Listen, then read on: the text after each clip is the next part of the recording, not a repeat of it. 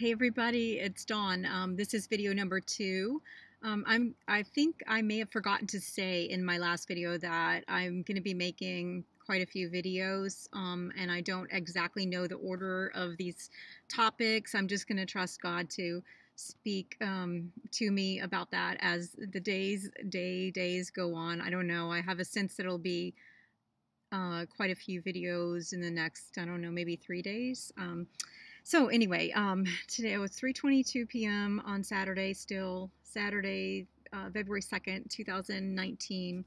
I made the first video, which is me speaking from my personal experience, this morning, somewhere around like 9 or 10 in the morning, and it's uploading. It may be uploaded by now. I need to go check after this one. But so I was going to go home and take a shower so I'd look better in this video.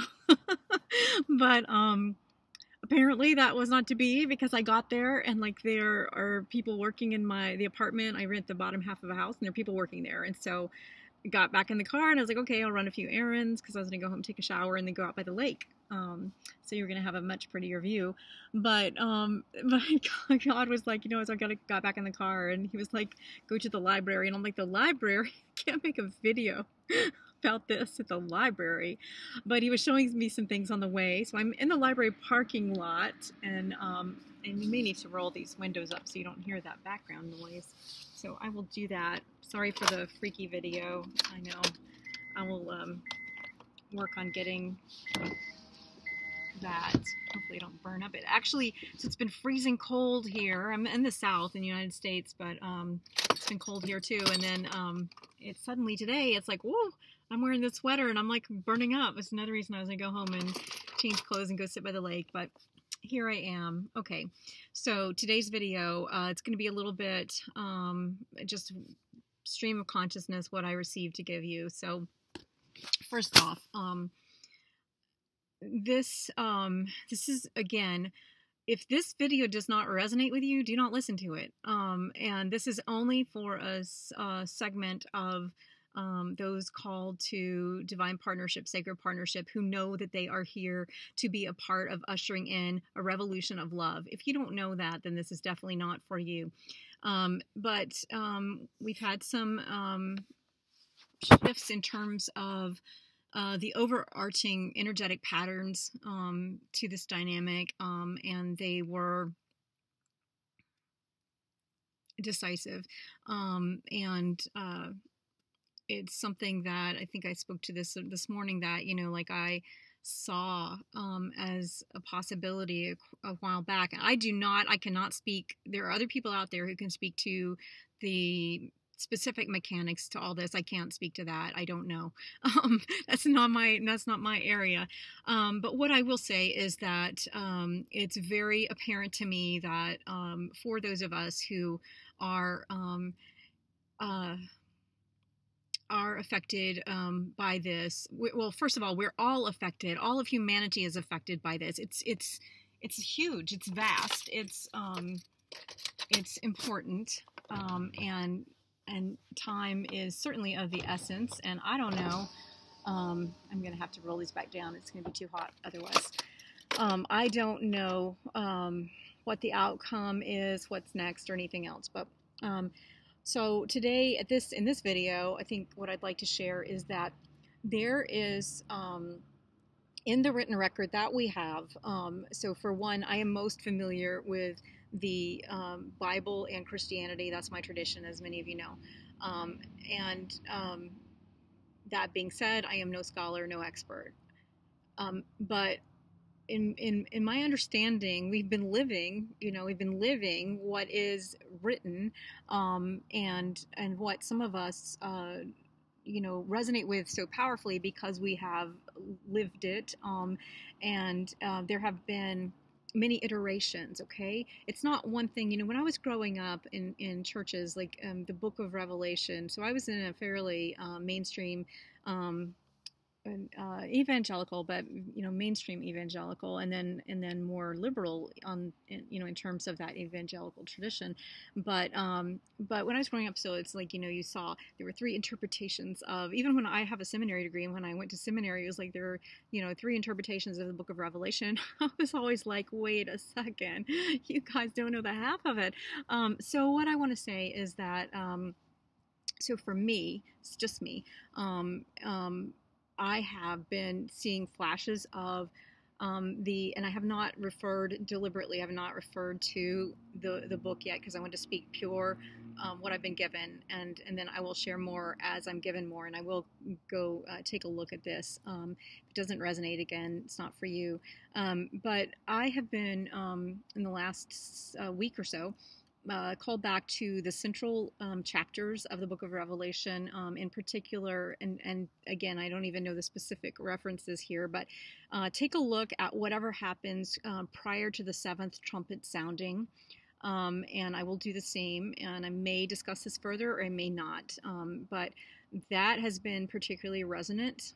It's a funny word, resonant sound. Sound is huge right now. Again, it's a way for us to tune into the frequency. So even the sound of the traffic behind me, and the sound of the bird that was just flying by. I don't know if you guys heard that.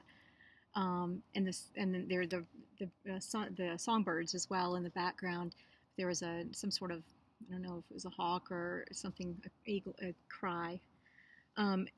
I believe those sounds are speaking to us, and right now for me, this is very connected to this experience that I personally am going through, and I believe many of you who feel called to this video may as well. And so the sounds are reminders. They are awakenings themselves. And if we open our hearts to receive fully the resonance of what is there for us. That's interesting. It's like for my battery's at 47%. I may have to go into the library to recharge before this is all over. And it's 3:33 p.m. and I'm at 7:03 minutes.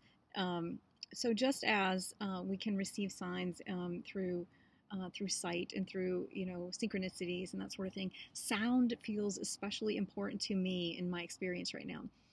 The trumpet sounding. So the trumpets, I can't even tell you the number of times that's come up. I'm not particularly a trumpet person, but that idea of trumpets has come up in a movie I was watching in a remembrance of something related to my divine counterpart, and in a book I was reading, and also in a conversation, a random conversation at a store where somebody's talking about trumpets. All seem to be related to the seven trumpets sounding in the Book of Revelation. I need to go back and look at what the symbolism is there, because at the moment that's not coming to me. One of the things that I really do wish was different personally is that I used to really have a sharp mind, a sharp intellect, and I've lost a lot of that in my own journey, and I feel it will be restored at some point. But that's why you hear me stumbling often, and it's why it sounds like I sort of have the half of the picture. It's true, I do, from a human perspective, only have the pieces I'm given, but I trust that those pieces are like breadcrumbs, and for me to further integrate and comprehend, and that's my role, that's all of our roles, is to further integrate what we are given on our individual journeys, and then to allow that to inform, to be information with that, and to allow that to inform who we are, and how we are showing up in all of the various circumstances in which we find ourselves, many of which appear to be random but are not. So the Book of Revelation, and in particular the middle chapters, and look at the seven trumpets, and something about, there's some urgency here about, like before the seventh trumpet sounds. I am not certain at this point if that has to do with all of us or just something that I need to look at. So maybe I'll share more of that as we go forward. So let's see. I want to speak again. I've tried so many times to articulate this, and I'm like, no, not again. But this morning when I was making that video, Jesus was like, you need to speak again.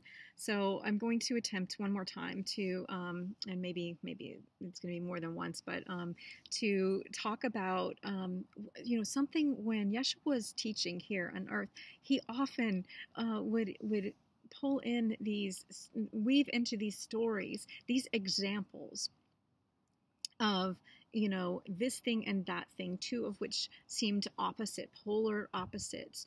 And he would talk about the reconciliation of those and that they are one thing and they are held in one. And this also touches on Eastern philosophies. And, what many people in the West seem to miss is that Yeshua very much was learned from that tradition, as well as, of course, he was a Jew, and he was the Lion of Judah, and he was well immersed in that tradition, and in those streams of wisdom.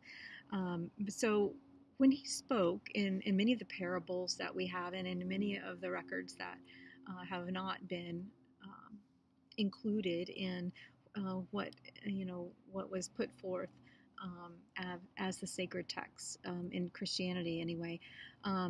In many of those, we see him speaking about what seeming contradictions and seeming opposites, and trying to get through to those he spoke to that it is the one thing in which all are held in perfect balance. And so a few years ago, when I was given, these 33 symbols, I call them SEA symbols, SEA, soul essence art symbols. I was just kind of given these symbols over the course of, and I'm like, oh, what do I do with these? This is like the story of my life. Like, okay, I'm given all this stuff and I don't know what to do with it. But I put it in a little coloring book and I called it Energetic Perspectives. And it's available on Amazon if you want to find it there. And all I knew it was that each one was an activation, a soul activation of a stream of consciousness, a stream of awareness, a seed for life, and life is an acronym I use for living in full expression. So it was a little seed activation to assist us in connecting to greater healing and a return to wholeness, and then a reconciliation of the whole of who we are. This is very important right now for each one of us to adhere to the practices that support us in returning to wholeness and balance, an inner sacred union of the divine feminine and divine masculine aspects, or the two poles of experience, if you will. And when I was given these symbols, and they were jumping off points of, assisting us in reconciling various perspectives that appear to be contradictory. So this is what we're facing in the world right now. There are perspectives that appear to be contradictory. And as long as we continue to react to them, or to fight over and against something, or to raise our flag about our particular position or viewpoint, or bash another's, then we are caught up in a continual game of ping pong. And there is no point to that. The key is right now for us to find a way to widen the lens, broaden the perspective. There's, make a room for all perspectives, and then to begin to dance and move with that in a much more beautiful ebb and flow of energy, and to see ourselves not as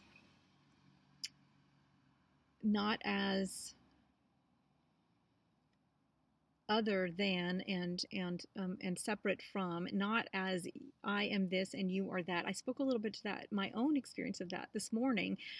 It's the key is for us to, as Jesus was trying to teach, at least I believe this, he was trying to show us that there's a bigger, something much greater at play here, that it wasn't just about this limited who's right and who's wrong, and which one is greater, and all of the things that we are so consumed with, myself included, on this human journey here. And so um, I think what I want to, what I'm trying to convey is that there is an opportunity, but the window is closing on that opportunity, and not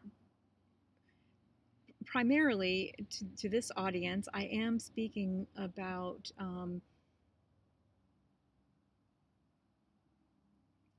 the particular way in which we have engaged with what we're doing here, which is this path of sacred partnership with a particular individual who there was a primarily the divine feminine, as I understand it, was activated first. Or that was my experience, and then. And there was but the dance is always between us, right? The movement, the flow is between us, and um, there's an opportunity for us to um, see that from even those of us who are well aware that this is about something much greater than an individual relationship. There's an opportunity for us to finally um, touch that and see that, from a much broader perspective, and to, as we are releasing that in many ways, to be lifted by it. I don't know if that's going to make sense. Okay, so equally, this is what's happening in the world right now. Okay, so it's not just, it's not just this narrow channel of one thing. Just as in politics, it's short-sighted to think it's just about whose viewpoint is correct. That misses the boat entirely. Entirely. It literally is like a slice of the, not even a pie, it's a slice of a sphere that is like so minuscule in terms of what is actually happening, and sphere doesn't even begin to touch it, right? Because there's all the sacred geometry on top of that, and I again, not my area of expertise, but I do know that right, what is happening right now, and not just in any one realm, not just in the political sphere, not just in this particular journey that you and I have known and experienced ourselves and each other through, not just the other relationship dynamics in our world, not just your work environment, not just education, not just health, not just all the sectors that are out there, religion, and so not just family. It's we've we've got we've got to open up to a new energetic perspective that allows for the unknown. This is where people who speak to quantum physics and quantum mechanics, and those who understand those sorts of things are our teachers, and that they can offer us new insights. But it's not about understanding up here all of this and mastering it in terms of the knowledge. It's about opening up in here, in our hearts, to the actual operation of those quantum sorts of dynamics and energetic perspectives. So,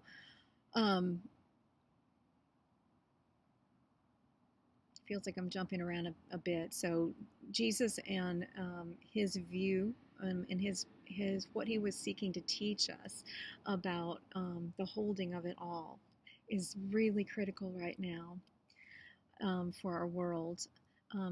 Mentioned Revelation, which I'll take a look at some point, maybe share more about. and also the idea of sound, this library thing. Okay, again, out of my depth of field here, but what I'm being shown and what I understand to be true is that there is a wealth of resources, some of which are hidden in plain sight for us, for this time, for right now. And the key to opening up that storehouse of wisdom is to step into the portal of truth that can only be entered as we set aside everything we thought we knew. Now, this is true, again, within this, the path of sacred partnership, and those of us who have understood it to be one thing. And it has been that thing. It's not like we got it wrong. It's just that it's always shifting. It's always changing. And this living library, hidden in plain sight, what I see, and it's funny because I hadn't actually thought of the word library until they led me to the library to parking lot to make this video. But this living library, so to speak, it's all around us. Okay, it's in the sound, it's in nature, it's in the skies, it's in the stars, it's in us. And being open and aligning ourselves with those streams of wisdom which many of us have feared in the past, that is the way. And I want to correct what I just said, not aligning ourselves with any one tradition or stream of wisdom, but rather stepping into a place of curiosity and love and allowing for not just learning up here, knowledge about a new perspective, but rather allowing the experience to be what it is as we are moving through it, with the ebbs and flows, with the changes, I was looking at clouds last night, cloud formation. So yesterday was today's Saturday. Yesterday was Friday, the 1st of February. So immediately felt the fresh energy of February, but equally I was going through sort of like this, what I discussed this morning, 22. This morning, in terms of my own, I don't even know what to call it. Is it disappointment? Is it grief? Is it sadness? Is it joy? It's all of it, right? That's another example of what I'm trying to articulate here. It is no one thing. It is all things. So I think I'm going to go ahead and stay with that, and I will be back for a new video soon.